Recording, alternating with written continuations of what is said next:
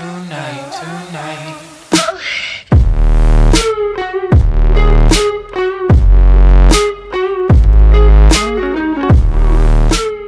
Hey, what's up guys? So as you can see in the title, today is another Snapchat Q&A, and today I'm bringing it to you guys from beautiful Florida. Now it is like 8:15 p.m. right now, so I am hoping to get this done before the sun sets because I don't need to be refilming this or filming this in the dark. So let's go with question number 1. Max asks, how do you get vascular biceps? Honestly, to get vascularity in any sense, you need to be relatively lean or have a low percentage of body fat. A lot of vascularity is also pretty genetic. So like somebody like me, for instance, unless I am like very, very lean, it's gonna be hard for me to have like vascularity. It's just, part of it is genetics, but another even larger part is just on your body fat percentage. Next question, Latasha says, are you ever coming home? Well, I came to Florida on Monday of last week. It is Tuesday of this week now. And I originally had my flight planned for Saturday. I missed my flight, and then I scheduled another one for Monday, and I canceled that flight, pushed it back to Wednesday, and we'll see when I come home. I'm not sure if I'll actually come home on Wednesday or if I'll just push it back to Friday, but Friday would be the latest that I would come home. But yes, I will eventually go back to Indiana, even if it's just for a short period of time. I still have my TV and my PlayStation there, and my car, so I do have to go back. Alright, Justine Mitzdorfer says, train legs today or train legs tomorrow? Well, I had legs originally planned for today, and I put them off until tomorrow, so don't do what I did, train legs today. Always, the answer is always train legs today, because then it's done, you don't have to do it tomorrow. Next question, Rocky XQ8 says, hey Tregg, what's up? Do we really need 4 more Avatar movies? Also, what are the fastest ways to drop weight, and what do you think of detox? Keep it up, bro, and good luck. I think detox is great. I think it's very important to kind of flush out the toxins that are inside your body every once in a while. What are the fastest ways to drop weight? Just be in a caloric surplus, unless you just want to like starve yourself. But no, I don't recommend that. Just be in a caloric surplus, find your maintenance level, and then count your macros and be in a deficit.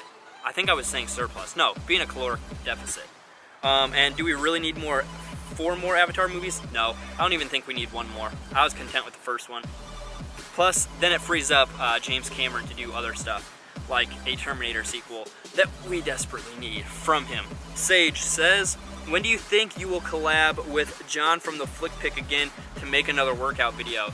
Well, I'm currently here in Florida in the midst of finding a new home. He moved from Indiana to South Carolina, so both of us are kind of like in transitional periods, so I'm not saying it would be anytime soon, but maybe once I'm settled down and he's kind of like, I don't know, I think he just moved into a new home actually, so he's a little bit more settled down than I am. I'm still looking for a place, but I would probably say not anytime soon, but definitely in the future sometime. Justin Orezkovich says, Q&A, hey man, what did you think of the Kingsman 2 trailer? It's my most anticipated movie of the year. Kingsman 2 trailer was awesome. I really enjoyed it. I think they gave away too much from the movie, but nonetheless, I really did enjoy the trailer. I thought it was a lot of fun, and Matthew Vaughn made a friggin' phenomenal movie with Kingsman 1, so I'm very excited for Kingsman 2. Photo Heaven 23 says, how much can you bench? The last time I actually maxed out, I got 280, and that was like a year ago, so I have no idea. Irene Sunga says, how do you do squats without it hurting your neck and traps? You just gotta get used to it. Build up your neck and traps. Do deadlifts, do shrugs, do different things that are going to help kind of build up your traps, build up your rear delts so it doesn't hurt when you're actually squatting and you have that bar there. Ricky Dicky Wood says, Snapchat Q&A, I went from 130 kilograms fat to 120 kilograms after 4 weeks of dieting, then StartX weights at the gym and gained 3 kilograms in a week. Still not the same diet. Is that normal or not? Cheers, love the channel. Well, I'm not familiar with kilograms. We use pounds here in the great United States of America, but nonetheless, I I think him gaining 3 kilograms in a week with still the normal diet, I would say that is relatively normal because your body weight will fluctuate to an extent. So it might just be his sodium levels are a little bit higher, or he's retaining water. Many different things could go into just a slight fluctuation like that. So don't sweat it and just stay consistent. All right, next question. Billy It Conan says, what is your most and least favorite exercise to do in the gym? My favorite is deadlifts, and my least favorite is bench press.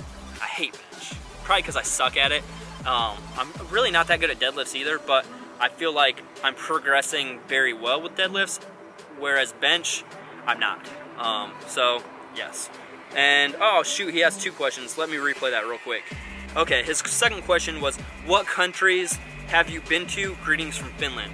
I've never been out of the country. I'm not very cultured, sorry. Next question, Taylor Jones says, I've recently started working out and went from 315 to 300. Thanks to you. Well, no, that's all you. That's all you. Congrats. So thank you, and I was wondering, what are some good core workouts for overweight people? Your videos give me inspiration and motivate me to keep going. I would say start out with just like your main 3 lifts.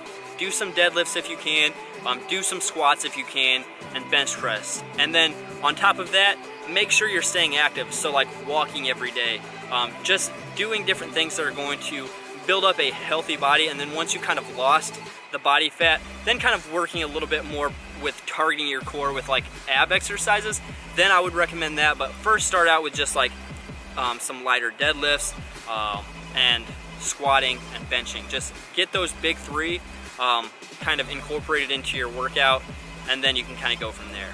Next question, Jacob says, what's your thoughts on CrossFit? I don't care for it personally, but I just want to know what you thought. All right, Jacob asked what my opinion on CrossFit is. I'm not a huge fan of it myself, but I think if it's an activity that gets you into the gym and gets you active and gets you in shape, then it's fantastic. I mean, there's nothing wrong with anything that's going to help you be active and be healthier. So if CrossFit's the way like that you are active, fantastic. But like, in my opinion, I think CrossFit a lot of times sets people up for injury due to some kind of unnecessary aspects of it. However, if it is what gets you in the gym and it's what you enjoy, by all means, go for it. Next question, Michael Mahipit says, I just started deadlifting and I was wondering, what is the best way to get the form down? Also, what lean muscle protein do you use? I use Cellucor's Core Performance Whey protein, but I have a tub of PE Science that was sent to me at home 2 weeks ago, but I've been in Florida for a while, so I need to try that, but currently I'm just taking Cellucor's. And if you start deadlifting, what's the best way to get your form down? Start light, and make sure, maybe if you record yourself, it might help. Watch a lot of YouTube videos, watch other people that are experienced at deadlifting, keep your back straight, and pull through your hips. Make sure you're sitting back, and I feel like if you can get your form down, you're gonna be set. But make sure you don't try to ego lift and you start light. That way you can kind of critique different things without necessarily like ruining an entire day by having a super high deadlift with bad form and then trying to like cut it down to like 135 so you can work on that form. So start light and watch other people and keep your back straight.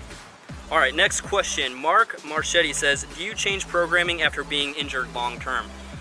Yes and no. I changed my programming in the sense of a lot of my weights, a lot of the weights that I use and sets will kind of be definitely less. However, like my same workout routine, I'm still gonna be doing, it's just I might avoid some lifts. Like say I hurt my lower back, I'm probably gonna stay away from like back squats, stay away from deadlifts, but I'm still gonna be doing like push-pull legs, shoulders, abs, different things like that. I'm still gonna keep up with like my split. However, my programming with my sets, my reps, and my weight might fluctuate a little bit depending on the injury. Next question, William says, yo Tregg, in case that other guy doesn't ask, have you watched Spirited Away? That's funny. No, I haven't.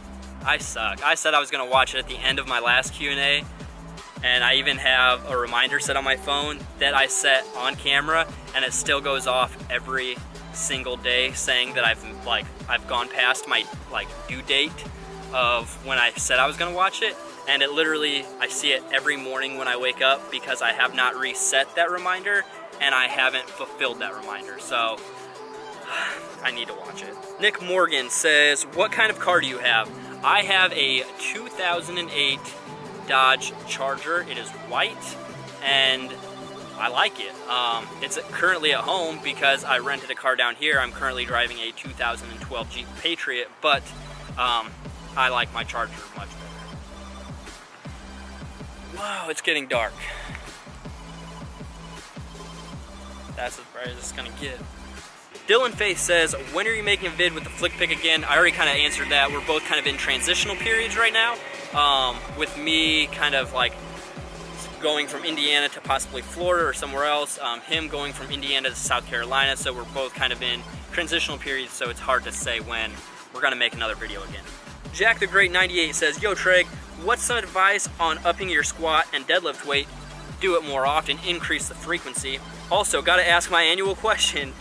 Did you watch it yet? I think you probably know what movie I'm talking about.